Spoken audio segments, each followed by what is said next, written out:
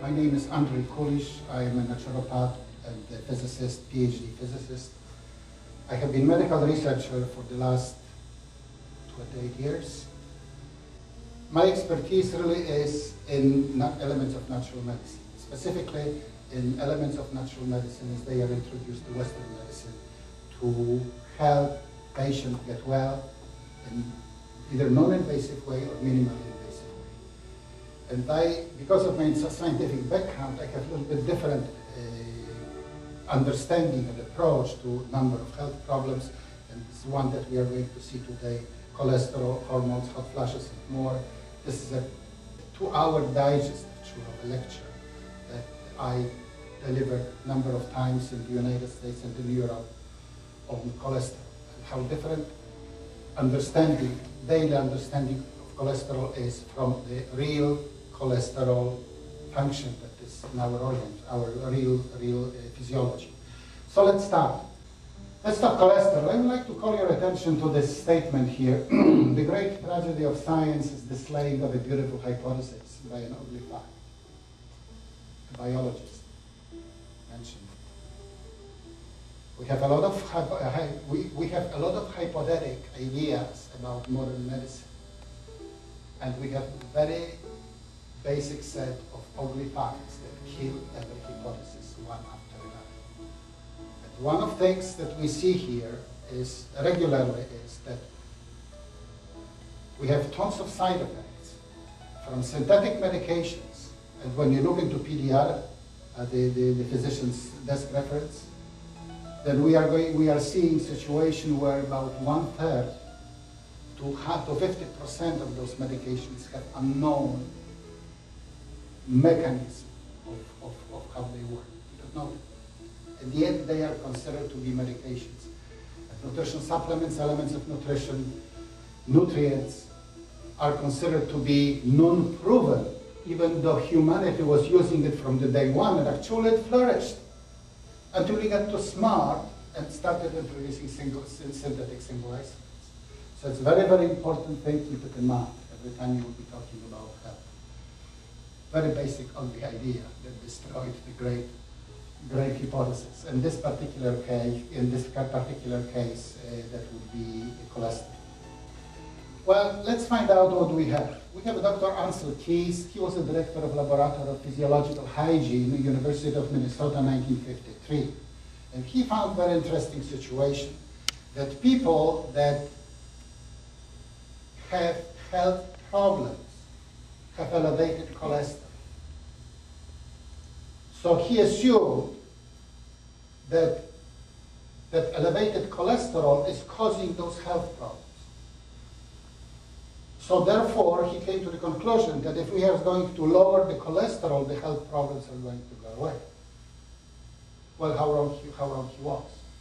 Nevertheless, he started $20 billion a year industry.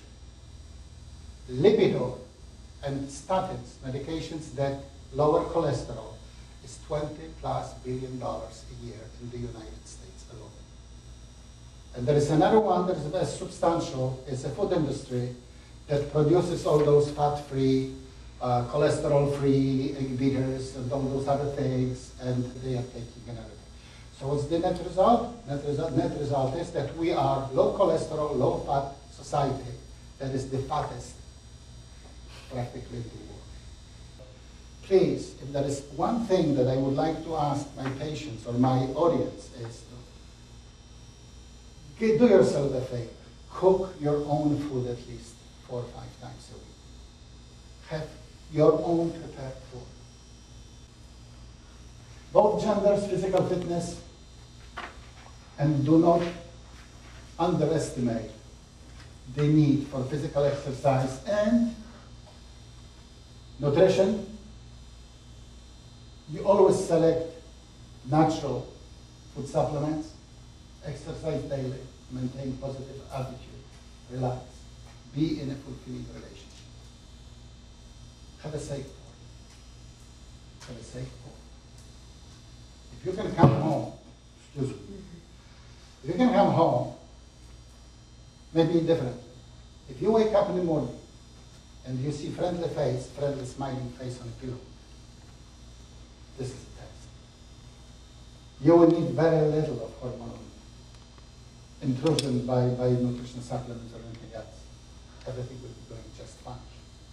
Friendly face, smiley face, good morning, honey. Terrific. Works every time. I know it from my experience. Thank you very much. That's it. Do you have any questions?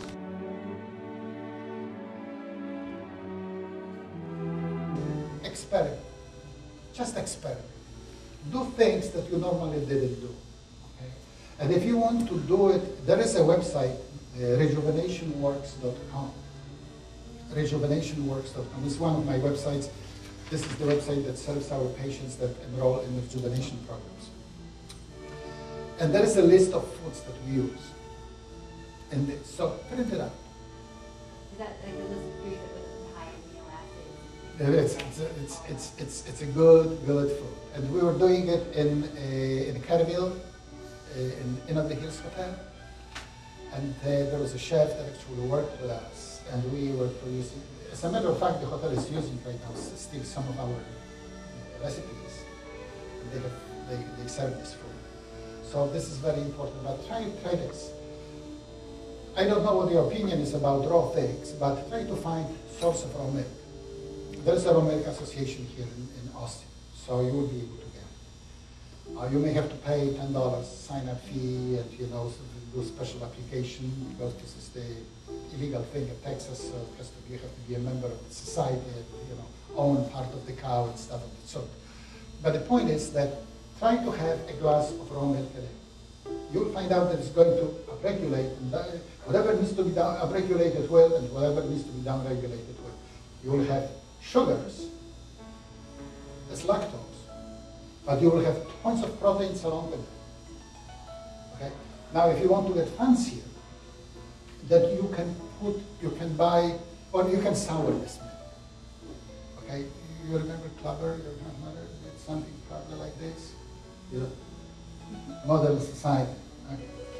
What you can do is in the health food store you can buy cultures that you can make it into kefir or yogurt. Okay.